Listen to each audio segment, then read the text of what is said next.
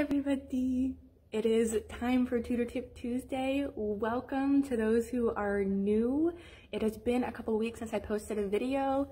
Been busy, been keeping up with tutoring, been keeping up with life in general. Y'all know how that goes. For today, we are going to delve quickly into the history of the English language, mainly how it applies to us today, quickly what it took to become today, and how that affects us. Now, with this, first you need to know that the English language, when it first became or started becoming what we have today, it was a lot of what is called borrowing. Yes, this is a technical term.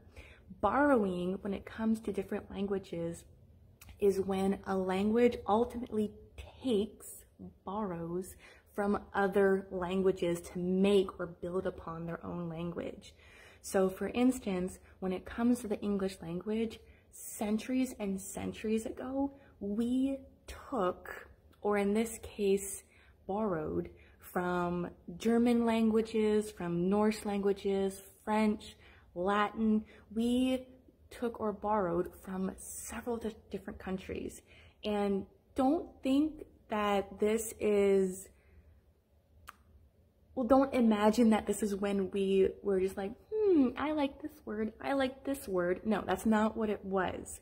Whenever England, in this case, United Kingdom, Britain, whatever you want to call it, was created or was being created, lots of different people from different countries came to conquer or migrated into this area, and they brought their own language. And throughout the centuries, all these languages mixed together, and that's when the borrowing happened, when we all started creating, in a way, our own language, which is now called English.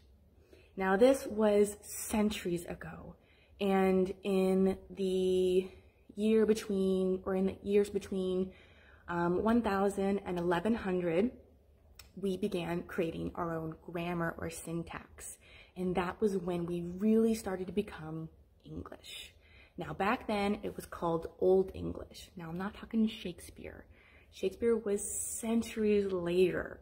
Old English is what you wouldn't even be able to understand today. And then came early modern English. And early modern English is Shakespeare. And then, of course, modern English is what we have today.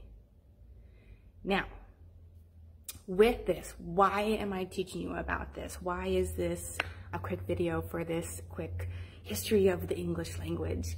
It is because I want a lot of you to understand that this is why the English language is so difficult to understand, or why some words don't make sense with other words, or why some grammar rules don't make sense with other grammar rules, or why some are, you gotta do this, and some are, well, you don't have to do this if you feel like it, or why some feel so old-fashioned. It is because we borrowed from a bunch of other languages, so they're all mixing together, trying to be the top rule, or, you know, not make sense with other words, but we also are adapting. If you look up Old English, it does not make sense to what we have today. Old English is like Beowulf kind of era. It does not make sense to what we speak today, but is where we came from, and we are always adapting and evolving. And that is why some rules or some grammar rules or some spelling rules just don't make sense. So if something does not make sense to you in the English language, do not give up. It is a difficult language. Start thinking of what you can use as a coping, or not quite coping, but an understanding of those words, tricks and shortcuts that you can use to help you remember what is what in the English language. So I hope this can help you understand English a little bit better and why it's kind of a crazy language when you think about it.